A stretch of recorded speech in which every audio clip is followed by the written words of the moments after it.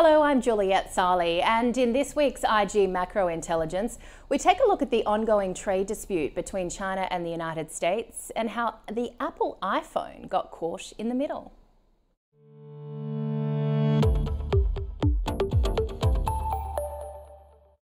Well, US President Biden met with Chinese Premier Li Qiang at the annual G20 summit this past week in an attempt to thaw frosty relations. Bilateral relations have deteriorated since the US imposed additional trade tariffs on Chinese goods in 2018, with the imposition of further tit-for-tat sanctions and trade restrictions.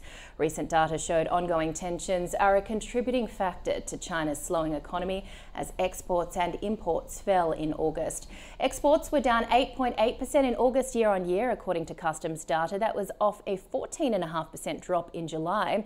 Meanwhile, imports contracted 7.3%, slower than an expected 9% decline and last month's 12.4% fall.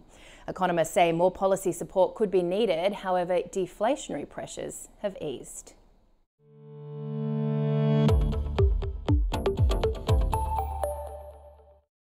So why is Apple a target? Their shares lost $200 billion in value last week after the Chinese government reportedly banned government employees from bringing their devices to work. Japan's Nikkei News reported at least one state-owned company had told its employees that anyone working with trade secrets could not bring their iPhones, Apple Watches, or AirPods into work from next month. China's state-owned companies employ more than 56 million people, and the reported ban sent Apple shares tumbling, although some analysts say the sell-off was overdone. The move comes after US federal agencies banned their employees from having the TikTok app on government-provided devices amid concerns of spying.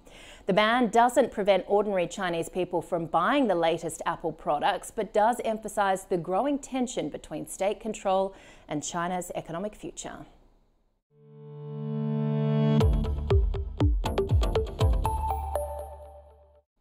Well, ANZ sees China as a key risk for a slowdown in the Australian economy and that this will ultimately dominate the pressures on inflation.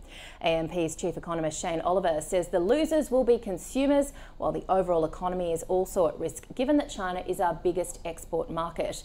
However, he states our improving relations with China under the Albanese government may help, while any adjustment to growth could be gradual, as it has been since tensions escalated in 2018.